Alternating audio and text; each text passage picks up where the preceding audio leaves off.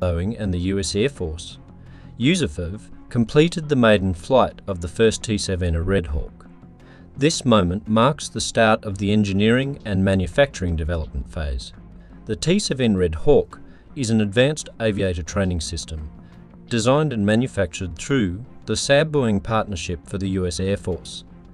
It will train the next generation of fighter and bomber aviators. The jet was digitally designed, using advanced digital modeling and manufacturing techniques.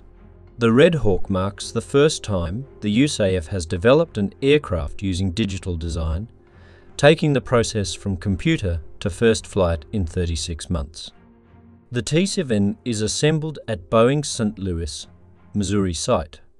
The rear section of the aircraft is produced by Swedish partner Saab and digitally joined along the production line. The aircraft features one General Electric 404G1 true afterburning turbofan engine, 11,000 lbf thrust dry, 17,000 lbf with afterburner.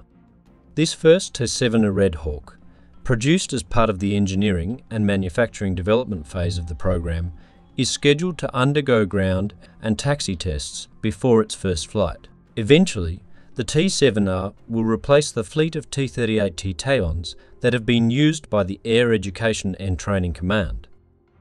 The Boeing Saab T-7 redhawk, originally known as the Boeing TX later, changed to the Boeing Saab TX, is an American or Swedish advanced supersonic jet trainer aircraft produced by Boeing and Saab.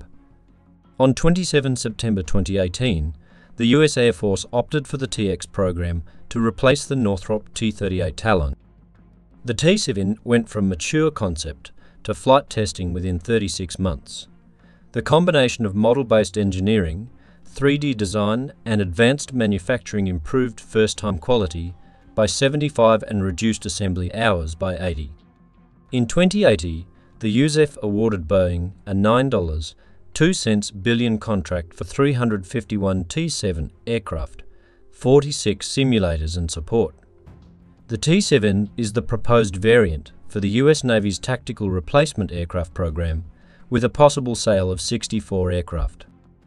The aircraft's stable performance and advanced cockpit and systems are a game changer for us Air Force student pilots and instructors. "We've come a long way in training since my family role models flew," said Turner, whose grandfather and father were US Air Force fighter pilots. "This is an exciting time for the whole team." The redhawk's digital design integrating advanced training capabilities will drastically improve pilot training for the next generation of fighter and bomber pilots, said Colonel Kurt Castle, the US Air Force's T-7A redhawk program manager.